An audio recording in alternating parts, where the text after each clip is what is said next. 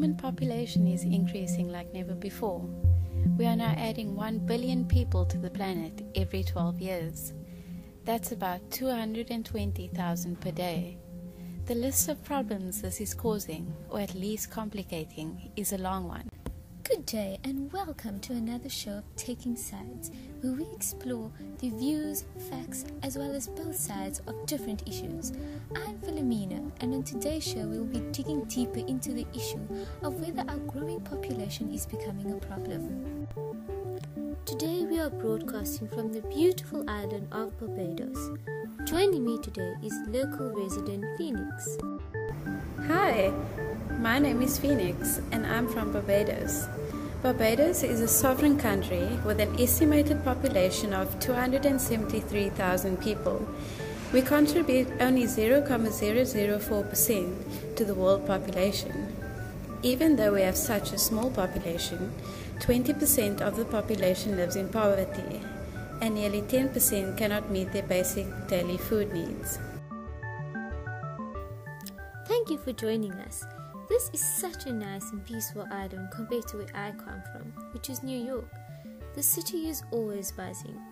It has become evident that there has been a rapid increase in the human population.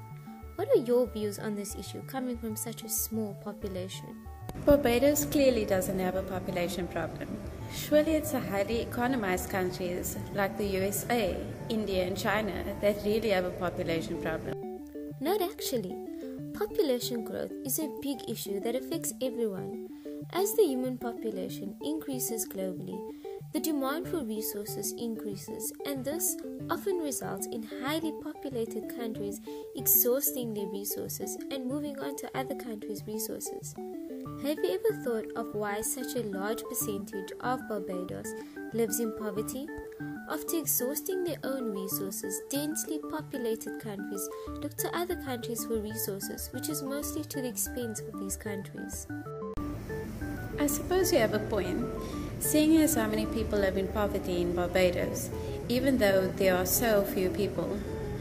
Densely populated countries are only concerned about feeding themselves. They exhaust all their resources and resort to using other countries' resources. For example, the land grabs, which are occurring in Africa. The locals suffer. The definition states that human overpopulation occurs when the number of people in a group exceed the carrying capacity of a region occupied by that group, which in turn would lead to the overuse on their resources. Let's look at this statement for a moment. What evidence is there that we have a population problem? In a way, I do think we have a problem. A good example that shows we are exploiting our resources faster than we can replenish them is Earth Overshoot Day. This year it took place on the 19th of August.